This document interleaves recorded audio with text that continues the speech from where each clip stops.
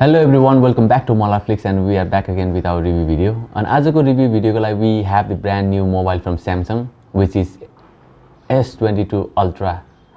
And we have here we go. And यो चाहिँ हामीले चाहिँ pre-order गरेको थियौं. We finally got your नयाँ mobile and we are like super excited. So to talk about this mobile, we'll first go with the pricing. The price of this mobile was 1,60,000. 1,60,000 we paid for this. हामीलाई चाहिँ यसमा चाहिँ Galaxy Buds 2 which we got it for free. यो चाहिँ हाम्रो mobile नयाँ. अनि we bought a silicone cover as well. यसको प्राइस चाहिँ NRS 3,000 rupees. We are going to unbox this for the first time.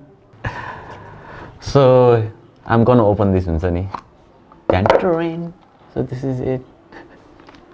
So your box ma chahi we have the mobile along with a small box, एउटा manual छ book, which is like we never read this and कहिले पनि पढ्दैन.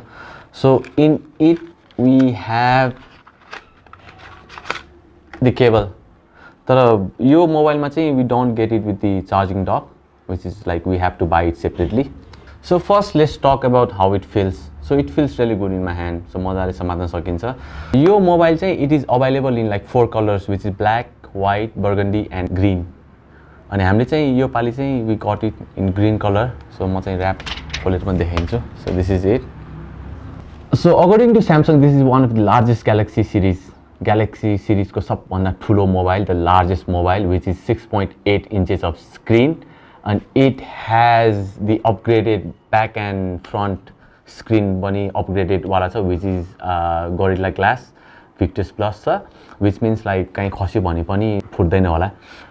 So talking about this mobile, it has one of the brightest screen, sabhanda bright cha, which is like it has vision booster, which means तपाईहरु कुनै पनि उज्यालो ठाउँमा पनि you can easily see the screen. So यो mobile बोक्दाखेरि चाहिँ it feels quite light.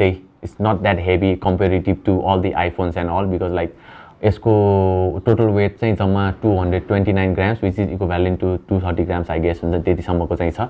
The Samsung Galaxy S22 Ultra is available in 4 वटा different storage, which is 128GB, 256GB, 512 अनि 1TB. So हाम्रो यो चाहिँ is just 256GB.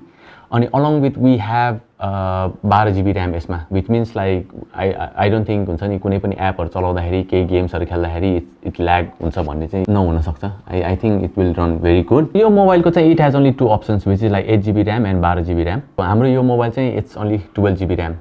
It's not only the हैन, सबभन्दा latest यही हो 12GB त 12GB RAM. अनि यसको चाहिँ मेन प्रब्लम के छ भन्छ, it doesn't have expandable memory, which means like you have only the pre हुन्छ नि यसमा जति राखेको छ त्यति नै हो.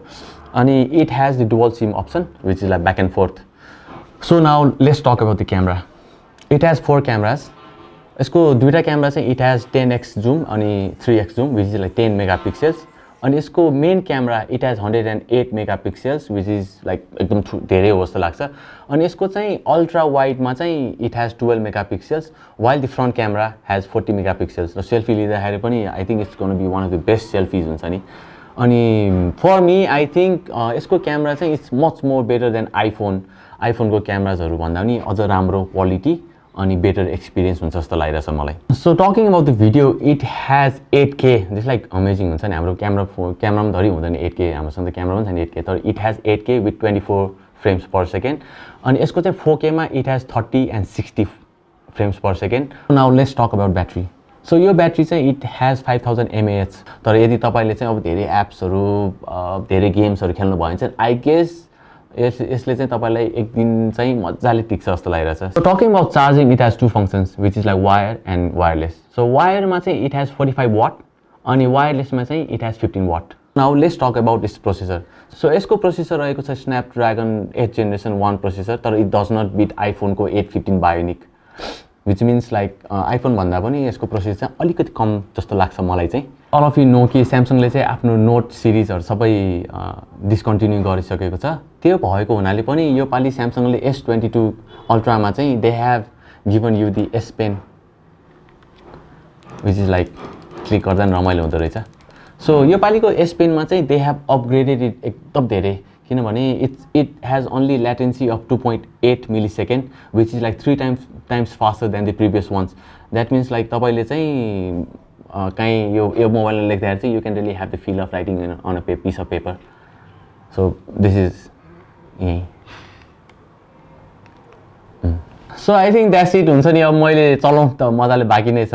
That's what I can say यसको बारेमा हेर्दाखेरि. But I am feeling really good हुन्छ नि यो मोबाइल हातमा समात्दाखेरि. The feel अनि अलिक चिप्लो चाहिँ चिप्लै छ. So यसको मेन डिसएडभान्टेज एउटा मलाई चाहिँ के लागिरहेछ भने चाहिँ it doesn't have the round खालीको जुन चाहिँ पहिलाको सिरिजहरुमा हुन्थ्यो नि मोबाइलमा राख्ने, यो चाहिँ कम्प्लिटली अट्याच्ड यो ब्याक साइडमा छ अनि अलिकति प्रोटेक्टिभ छैन. सो त्यसको लागि चाहिँ that's why we bought यो सिलिकन कभर. अनि यो सिलिकन कभरको चाहिँ we didn't get it for हुन्छ ग्रीन कलर पाइरहेको थिएन, we bought it हुन्छ नि ब्ल्याकमै. So this is how it looks with the silicon cover.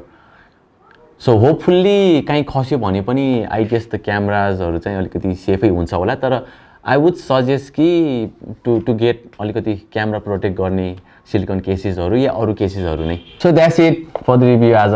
So this is the new phone that we have हुन्छ नि. अनि अब चलाउँछु, अलिकति फोटोसोटो खिचिन्छ होला. तर it feels really good to hold this mobile since like it's expensive as well अनि it's very powerful mobile. अनि I think I am gonna have the best time